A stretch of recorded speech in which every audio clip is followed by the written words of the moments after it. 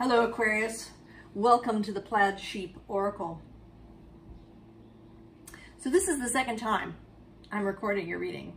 The first time I got all the way through it, but I felt like I rambled on and talked about things that didn't need to be talked about, and so I am doing it again because in between some other things were shown to me that have helped me to clarify this, and hopefully I can be more direct. We begin with the energy of Chimera. Head of a lion, body of a goat, tail of a serpent, or a dragon, depending on who you ask. A creature made up of disparate parts, but working as a functional and beautiful whole, bringing in all of the different gifts of each animal. And the subtext here is synergy. The other card that wanted to come out is this heart chakra card. And at the bottom of this sacred geometry deck was synergy again. And I will read both of these. The frequency of the heart chakra, the green flower of life, supports our capacity to love deeply and unconditionally. The healing properties harmonize the mind and the body. The frequency of synergy supports our allowance and acceptance of not so obvious, never seen before combinations and unions that result in new ways of functioning, working, thinking, relating, loving, and being. It reminds us to embrace the unfamiliar so that new yet exciting co-creations can give birth to a new reality. And this is 41, which is 5. And this card is 32, which is 5.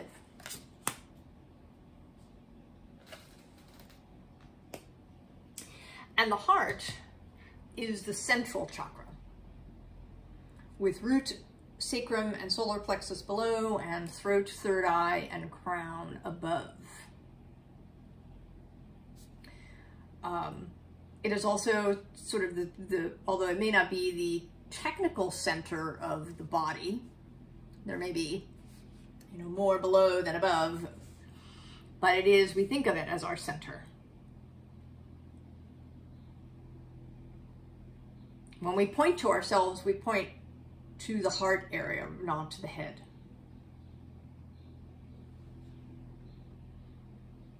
It is the heart that can bring together those earthy lower chakras with the airy upper chakras.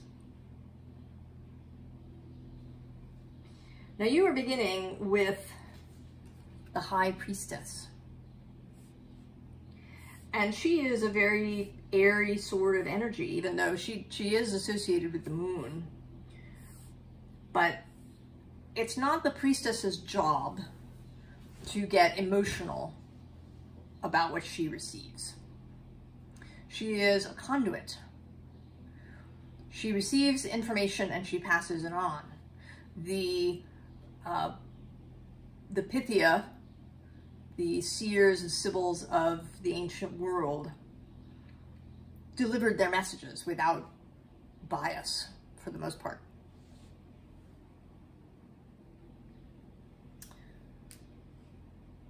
They had a message, they delivered. It is not theirs to question or to judge.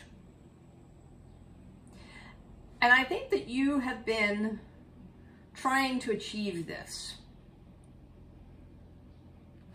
I think you've been wanting to become just a really clear channel, and focusing largely on those upper three, in fact, mostly the upper two chakras of crown and third eye. Maybe you've been contemplating or meditating deeply and for long periods of time. Maybe you've been doing other rituals that are sort of meant to open you up to cosmic or source information. But under your card is this Knight of Cups. And he's here, arriving with this cup, but you are ignoring him. You can't see him, actually. You are blind to his arrival, to his efforts to give you this cup. Ooh.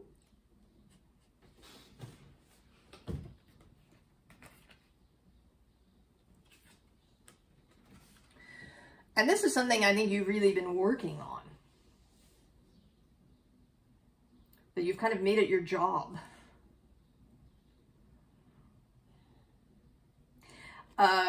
If you watch the Scorched Earth Tarot channel, Carrie talks about the pentacles as being not just physical currency, but energetic currency as well.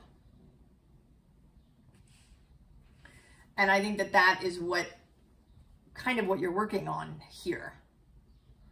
This is ethereal work, even though the Pentacle card is coming up. I believe that what you're striving for is the ability to just act spontaneously and intuitively, as this Queen of Wands can do. That is the Aries, the heart flame kind of idea, that you can be so in tune that you can just act spontaneously. For Jung, the fire signs were intuition because of that instantaneous communication, a kind of claircognizance.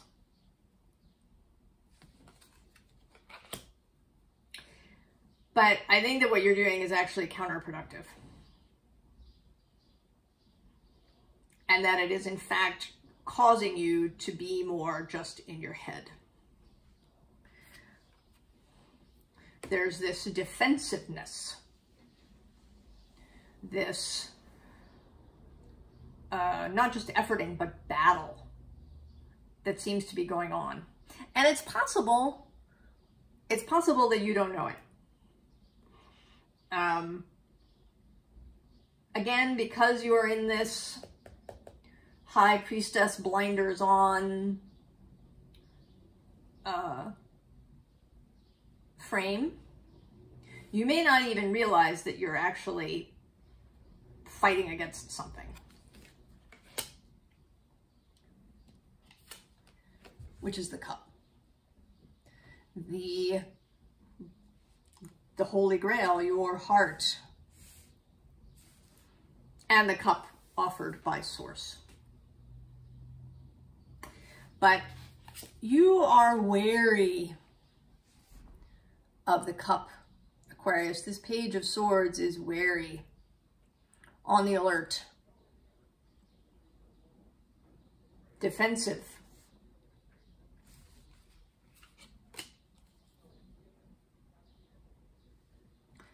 So many reasons for that. The possibility of past pain and hurt. A lack of self-trust. I have to get outside validation from a sign, from a synchronicity, from a download. You know, what's coming from me directly is impure, is tainted, is irrational even, perhaps. You know, the card that was on the bottom of the Deep, Dark, Dangerous Oracle deck is Chaos.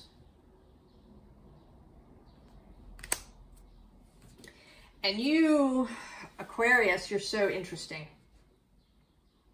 You are the water bearer, so you bear this vessel filled with water. But the water is contained, there's control around the water. And then you're this dichotomy of Uranus and Saturn energy, of electric, innovative individuality and structured order that wants to come through.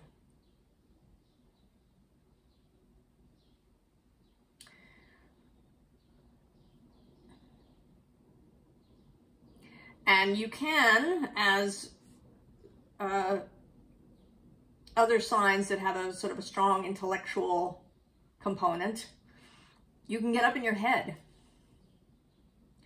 and distrust the heart. Although actually, you know, as a society, we distrust the heart. Generally, head over heart is what we learn. You know, we can pay attention to what the heart wants, and that's nice. But ultimately, we have to go with logic and reason. That's the way to get ahead and also to be safe. This intellectual, sword-based kind of approach that's sometimes thought of also as masculine is one of control in an attempt to create security. Right? That's Saturn gone wrong.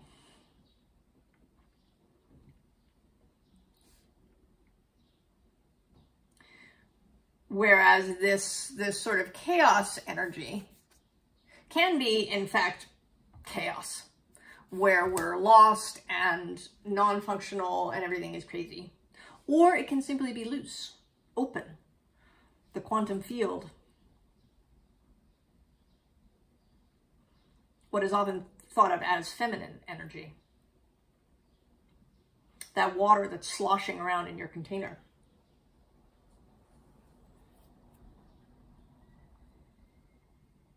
So there's a call here, Aquarius, in this reading, to stop that. We get this new No More Games card. And what I want to say that this is about is leaving this chessboard.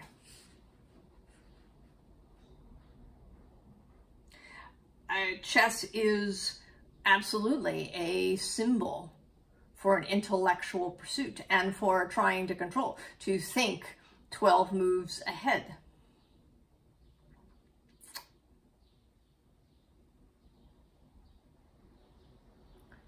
Leave the chessboard. Life is not chess.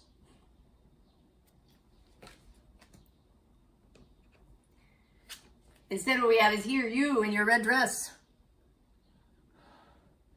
The invocation, the dance,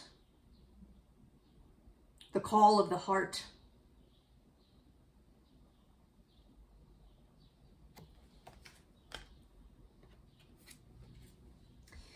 And this card says hideout, but I think it's more about home, right? Coming back to the center of things.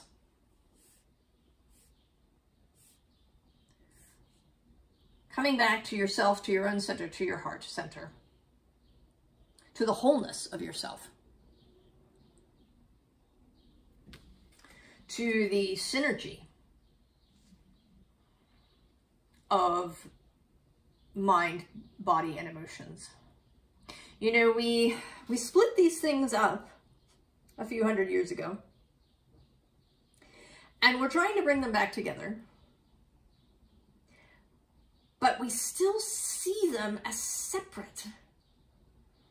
And this is kind of, the paradoxical thing. The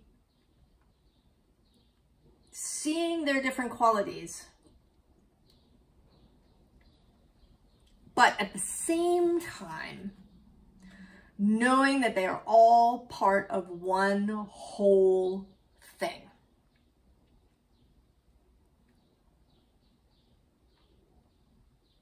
This chimera functions as a whole being,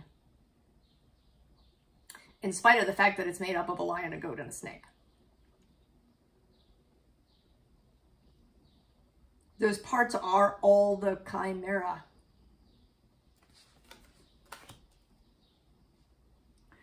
this division of heart, mind, soul, it has its uses, but it's also an obstacle. So this Ten of Cups, this rainbow fulfillment that I think we all want. We may have different ideas about how we can get there and what constitutes this for us.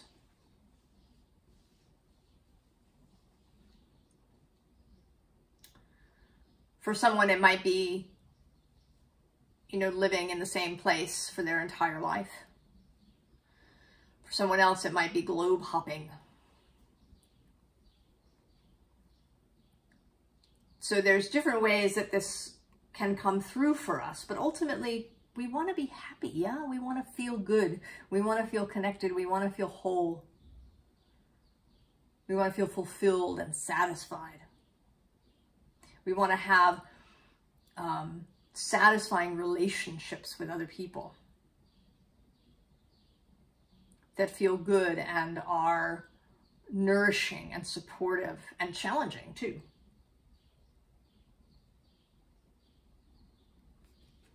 That's another way to think of the synergy of you and your friends. You and your kith and kin as synergistic.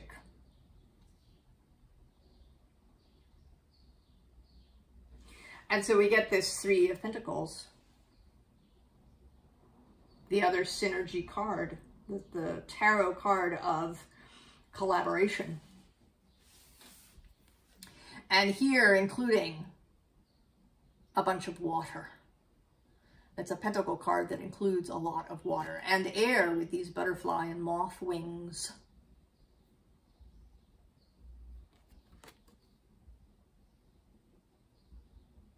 And there's even sort of a sense of fire because the pentacles are golden. The moon is glowing inside its bottle there. All the elements coming together to create synergy in different ways.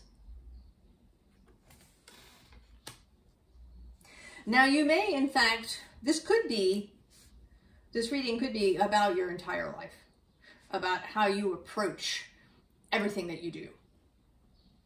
Or there may be some particular project that you are involved in. Starting a business, changing a business, doing something at your work, building a house, figuring out where to live next, raising a family, all these different things. And the suggestion here is to look at disparate elements. Is there something you've rejected because it looked like it didn't fit? How could you put a lion head on a goat's body? But maybe you can.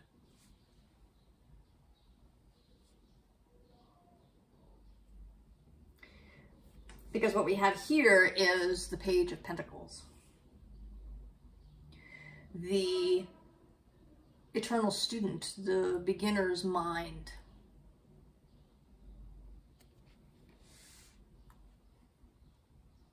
The willingness to learn, the willingness to be a novice.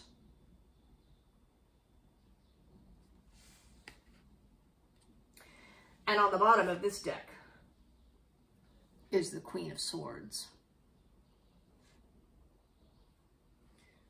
That clarity, that discernment of mind.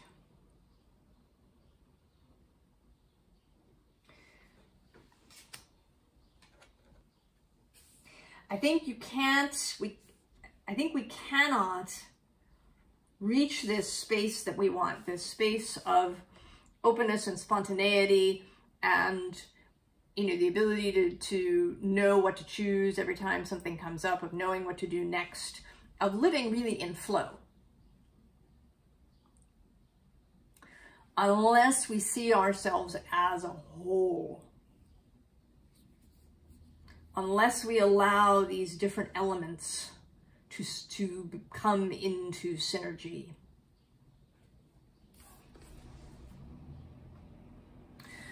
So this Nine of Pentacles is, you know, is about personal sovereignty and personal management of resources. And as we've said, of both physical and energetic. Management of Pentacles. And she is relaxed here at her piano in the woods. This is not a striving, efforting sort of energy.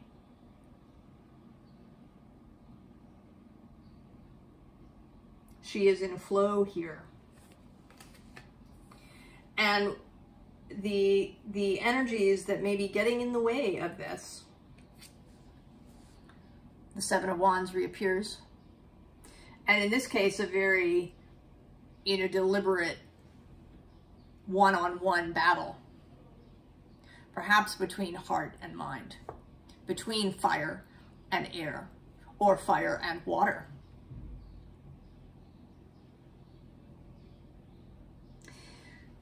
If you've been hurt in the past, and I think that you don't reach adulthood without having that experience,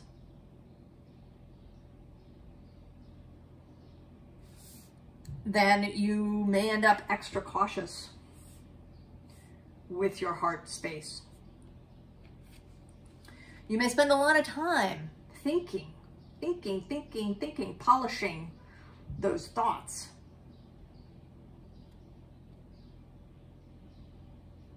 And the Seven of Swords. And while you're down here polishing your thoughts, there's this amazing thing happening. There's this, what I think could be a sunrise, and this swan is just saluting the sun. Having this gorgeous moment, but you're not seeing any of it because you're down here polishing this one particular sword.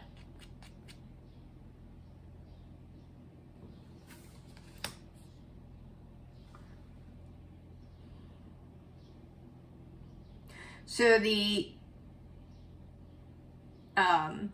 option here, what's the option?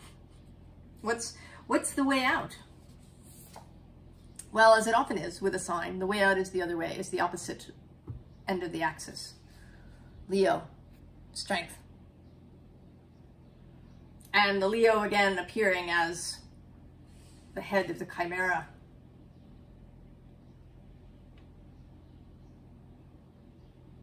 The heart-based choice.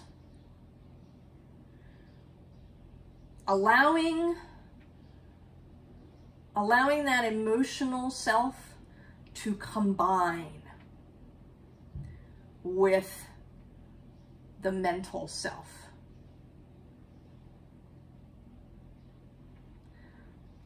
Not thinking of them as separate, but thinking of them as part of the same whole.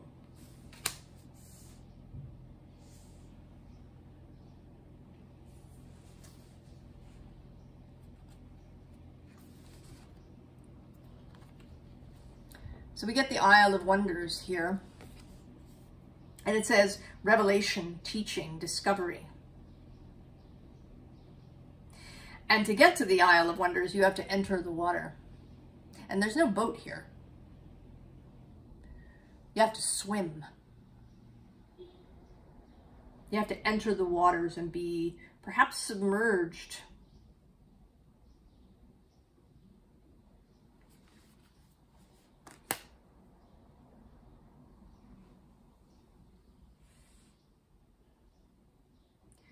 To allow yourself to be submerged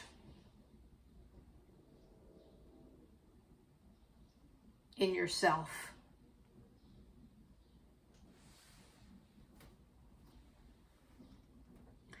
To spend less time trying to hear something from the cosmos and more time with yourself. You're an extension of Source. In a way, everything that you could ever learn is here with you. Certainly for your own life. You may not have the answers for somebody else's life. That's their thing. But for your own life, the answers are here with you. In you, in the wholeness of you. And the card that came out is the Gift. And this is interesting in two ways. One, because we have green here, this greenness, calling to this heart chakra card. Present, honoring, offering, being present with yourself. But also because this card came out for Virgo. Not in the most recent reading that I just posted yesterday. Came out this morning, actually. I'm sorry. The Virgo reading came out this morning as I'm recording this. But also because asteroid Chimera is in Virgo at the moment. And Aquarius and Virgo, you have things in common with each other.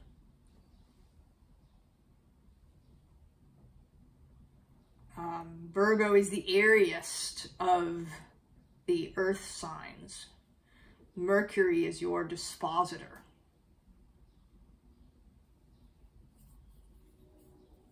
And your mutable earth. The most changeable earth. And I don't have any Aquarius placements, but I do have Virgo placements. I totally identify with getting up in the head, wanting to know for sure, wanting to have a map laid out to have 12 moves ahead. Perhaps overanalyzing.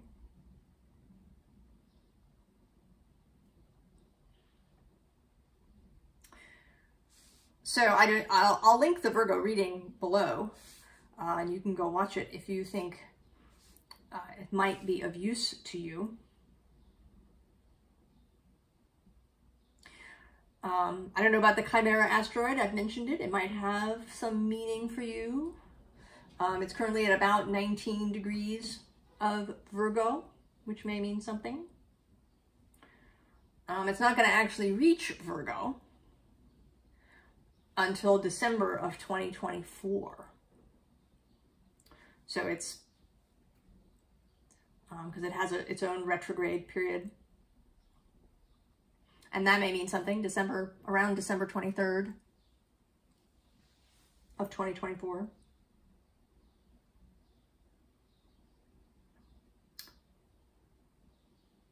So just to insert those things in case they have meaning for you.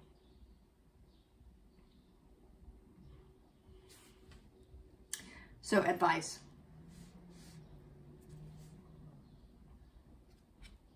And it's interesting to me, the advice is the Thoth deck, which is Aleister Crowley's brainchild. And he certainly was a heady person himself, but, and interestingly, he had Saturn and Uranus opposing in his chart. And they might even have been Uranus and Aquarius and Saturn and Leo, but don't quote me on that, I'm not sure. I didn't look.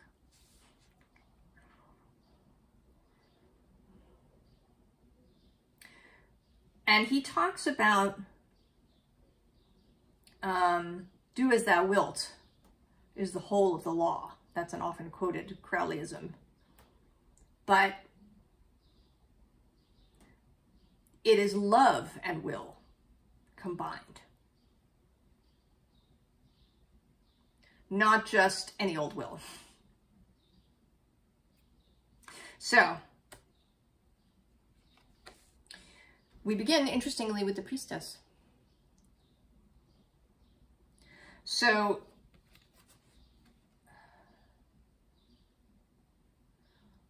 think about how you connect, how often you connect. This priestess does include a bunch of earthy things, flowers and a camel down here at the bottom. These earth and water symbols. She is very connected, earth and sky. And then below her are the Emperor and the Queen of Wands. Certainly for Crowley, Aries energy.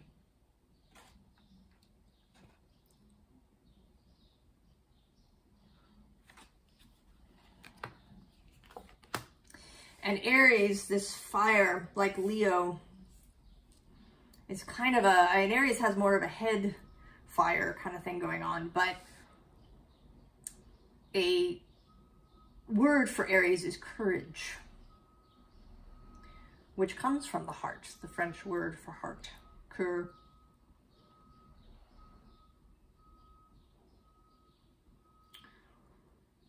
So to have the courage to get in the water. Have the courage, perhaps in your project, to combine things that normally people think don't go together. To hire somebody who seems totally wrong on paper, but feels right.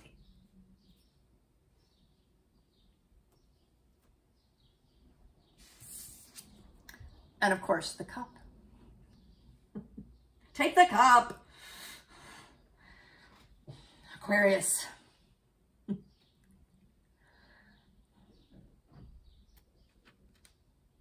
And this cup that is sort of extra fabulous and has a kind of star quality to it.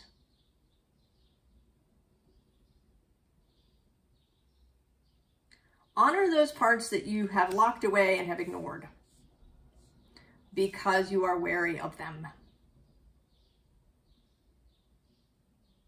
Because you will not be able to reach this highly intuitive, spontaneous flow state unless you have synergy of your whole being and you aren't ignoring any parts of yourself. And then the Tower, because of course, if we don't have the corpse, we have the Tower.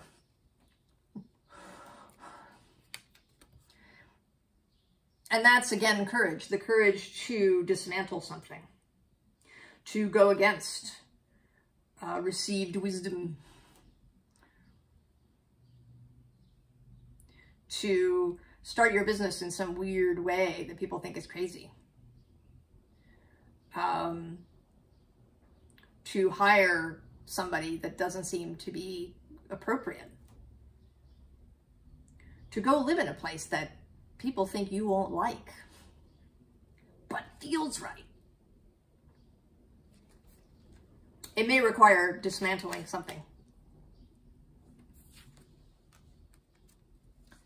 And then wealth, the 10 of Pentacles, the Tree of Life.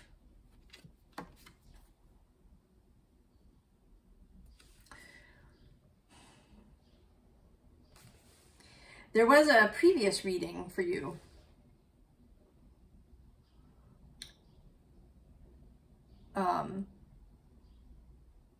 Aquarius, where you were asked to allow your own power. And I know we've had some readings for you where the Magician figured strongly. And this card in this tradition is Mercury in Virgo.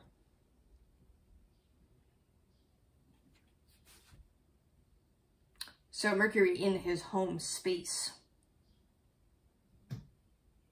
of Virgo.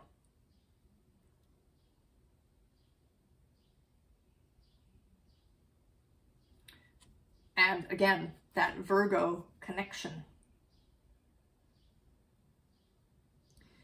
of earthy mind or airy earth, depending on how you want to look at it. Of two things that seem disparate. but work together.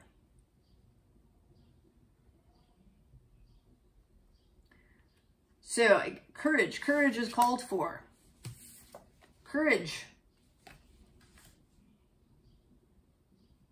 to do the unexpected, to do the unusual, to do the weird, to be successful, to be individual, to be happy, to be satisfied, to be whole.